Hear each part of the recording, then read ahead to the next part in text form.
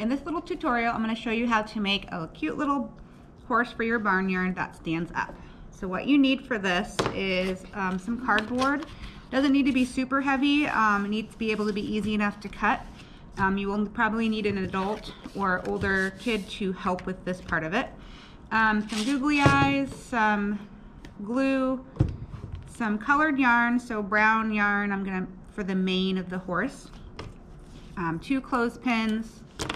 Optional would be a hole punch and a brown crayon marker or paint or any other color that you want, however you want to decorate your horse. It could be a white horse, it could be a brown horse, it could be black and white, any kind of horse that you want. But I'm going to show you the very basic way of doing this. So we don't have to draw the legs of the horse because these are going to be its legs. So we just want to draw a basic body shape. So I'm just going to kind of freehand draw. There's the nose or the mouth, kind of the body here, and just go like this, and you come back up here at the top for a little thing like that, and that kind of becomes the ears. Doesn't have to be anything perfect, but once you start cutting it out, if you see that you've made it, you want to try to shape it a little bit differently, you can go ahead and do that. So you want to cut this out all the way, and again, if you use cardboard, which you need to use to make it stand up, but it is difficult for little ones to do, so you will need to help with that. So kind of curve the body a little bit and make it like that. So that is the basic shape of my horse. Now at this point you can color or paint any way, or put designs on, like spots. Could be a spotted horse, any color of horse that you want. If you have a blank kind of 2-sided horse, then you can do the same thing on the other side, but this is just going to be a horse that's going to stand up against the background. It's not double-sided.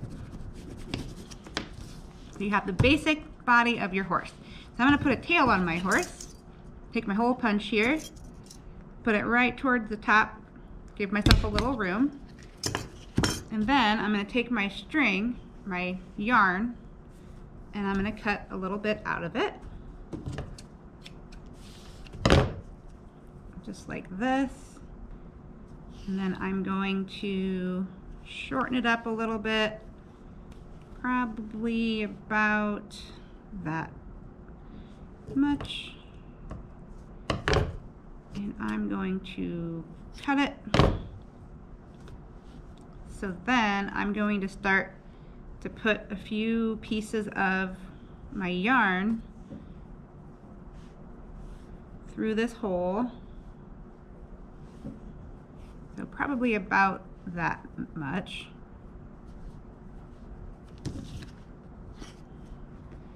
Alright, you put them through the hole here.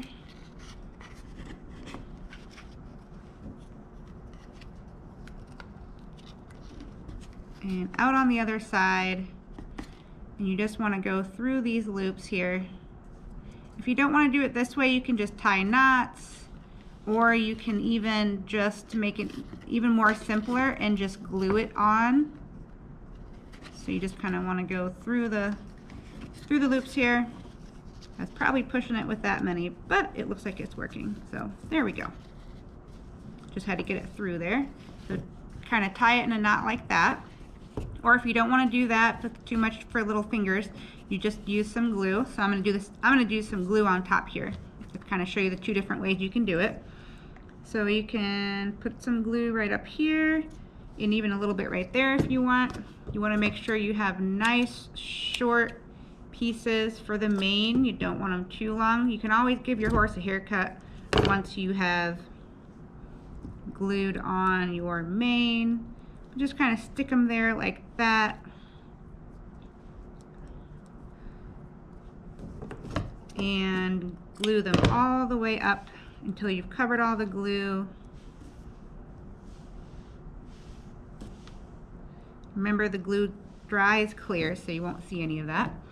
So then you want to put a little little glue dot for the eye. Ooh, big glue dot.